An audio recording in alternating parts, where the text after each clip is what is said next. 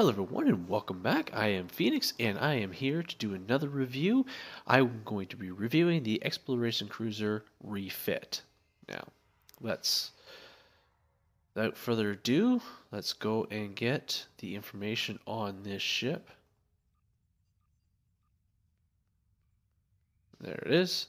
So what we get is a lieutenant tactical station, a commander engineer, a lieutenant engineering, a lieutenant science, and an ensign science. You get three engineering consoles, 2 tactical, and 3 science. For weapons, you get 4 in the front, 3 in the back, a base hull of 32,500, a shield modifier of 1, a base crew of 1,000, base turn rate of 6, and 4 device slots. You can obtain this ship through the Zen store at tier 4, which is, I believe, Captain. You also get +5 power to all subsystems, the cruiser communications array. You get the 4, you get strategic maneuvering, shield frequency modulation, weapon system efficiency, and attract fire. You also get a special console, which is the antimatter spread module. So, just so you're aware that you get that. And I will go into more detail on what that does. Looking at the ship, you can see it is quite identical to the Enterprise D. You have the large oval saucer section, but you have this piece right here that goes over top of it. So I'm not sure if it will separate from the module or not, or from the hull. But it does look like it can, because right here there's a break where the saucer meets the neck, and so that could possibly be the way it separates. But the other thing that I'm noticing here is there's a piece underneath which would hold it there. So maybe this saucer section here comes out and you still have like this little chevron thing coming out here and on the bottom. Who knows? You have the neck here, which is a lot wider and rounder at the front here, and then it lines out, and then it closes back in near the back here, where there is a shuttle bay at the base of the neck here. The neck is a nice gradual slope down, nice and smooth. There is 2 small little impulse engines there. There's 2 bigger impulse engines at the base of the saucer section here. You have the deflector dish, which is a nice round oval, but then there's some space here, and so it's pushed back here, and I don't know if those are vents. There most definitely would not be shuttle bays. They don't look like they would be. Yeah, those don't look like shuttle bays at all. Looks like you have like little phaser arrays here. So then you have this small piece here that's a nice round, but short, and then it slopes upwards and back. And then you have the pylons here, which is attached to the base of the hull here. So they kind of curve back at the front here, and it's a nice straight edge at the back. And they both slope upwards and forwards where the nacelles are attached. And then you have the nacelles, which, let me see here. Nacelles. So let's look at the Galaxy. Yeah, so they're almost similar. They're a lot smaller. Well, not a lot, but they are smaller. They have this piece here to hold in these, I guess, ram scoops. And then it's that's pretty much it. That's holding those in there. There's nothing else protecting it, kind of like the Enterprise D.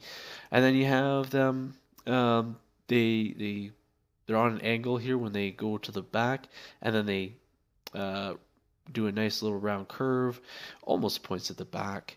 And then you have this hull plating just above where the warp nacelle is. You can see some of the warp nacelle here and on the sides.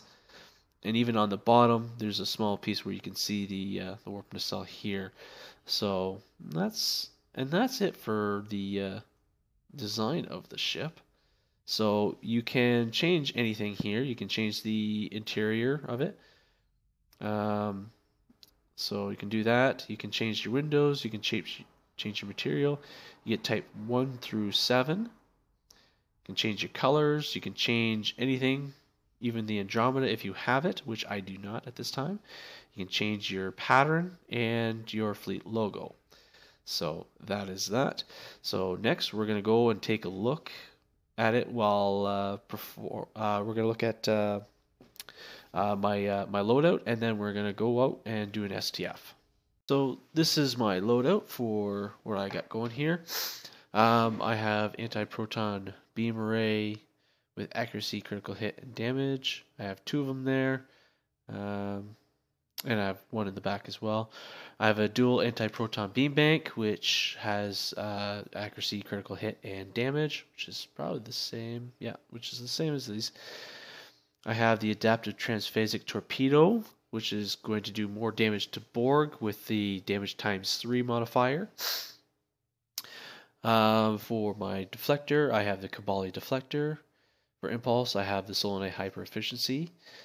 For warp core, I have the overcharged warp core, and then for shields, I have the resilient shield. So those should help out. For the aft weapons, I have the ancient omnidirectional beam array, and then I have the kinetic cutting beam in the back with another anti-proton beam array. For devices, I have the Nimbus Pirate Distress Call, subspace field modulator, shield, and weapons battery. For engineering, I have 3 RCS accelerators. Now, normally I would have neutroniums, but I don't think I'm going to need them when I do my STF. For science, I have the assimilated module and a field generator. And then for tactical, I have 2 anti-proton mag regulators. So this is the universal console. This is the antimatter spread.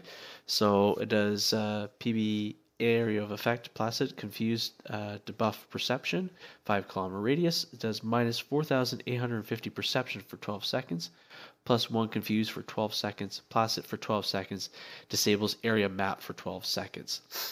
Now you can add other consoles here. You can get the saucer separation with the Exploration Cruiser Retrofit. You can have that on there, and then you can get the Universal Console, the Molecular Cohesion Nullifier, which is the Andromeda ship that they released not that long ago, probably about a month or so ago. I'm hazy on dates, so.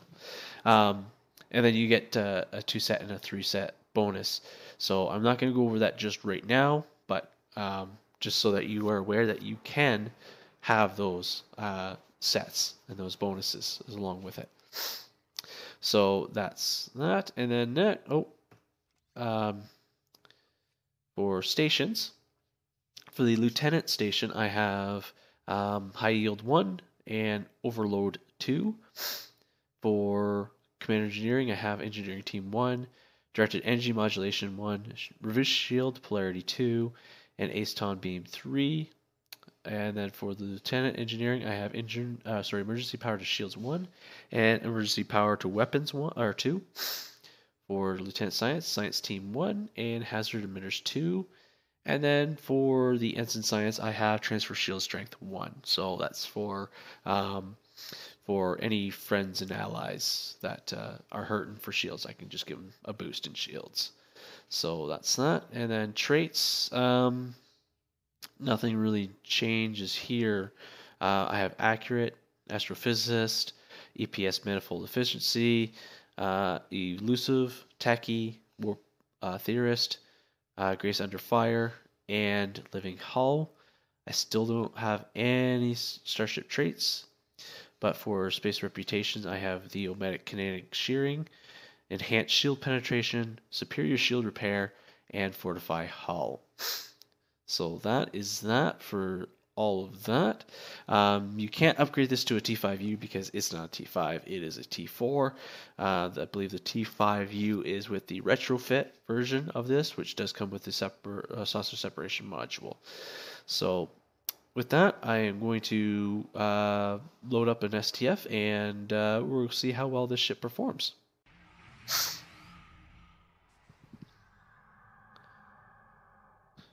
All right, and we are off. Off to the races.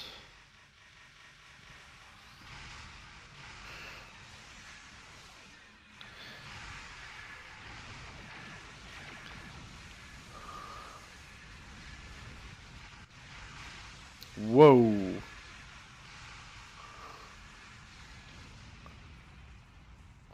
That was not cool. I don't have no idea what happened there. I was probably too close to that Borg cube when it exploded. That's probably what happened. Because that should have never happened.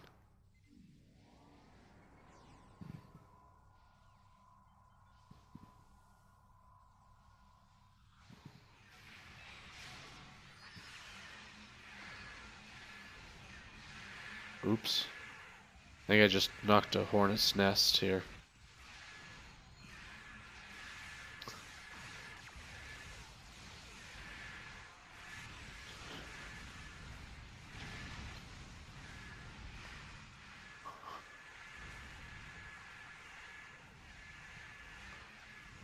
Come on, come on. Oh.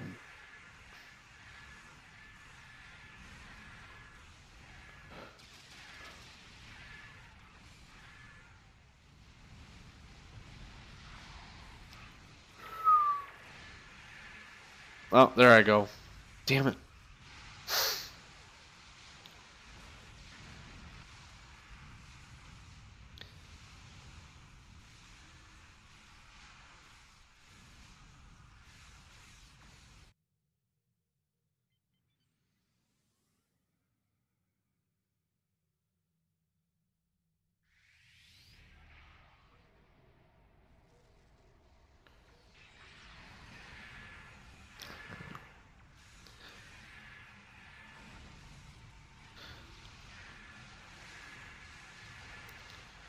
Where the heck are my Oh, that stupid gate.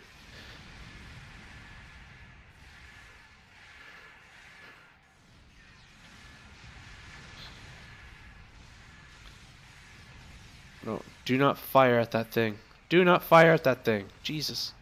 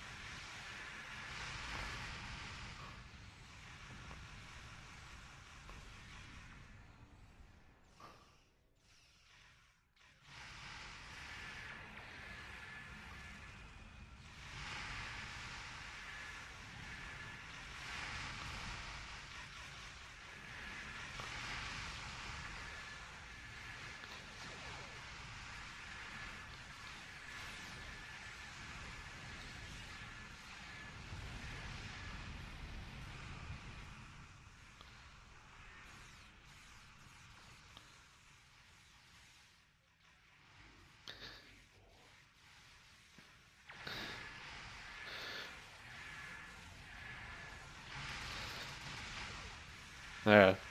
That should confuse it for a bit.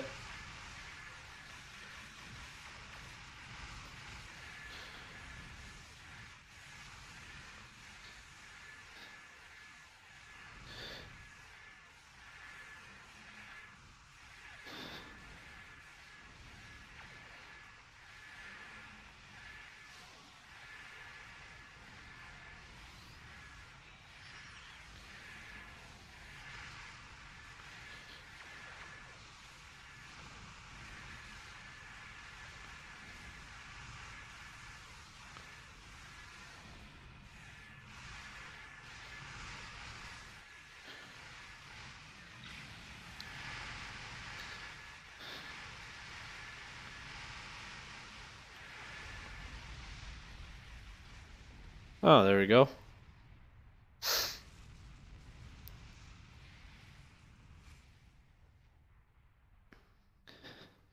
Oh, not too bad.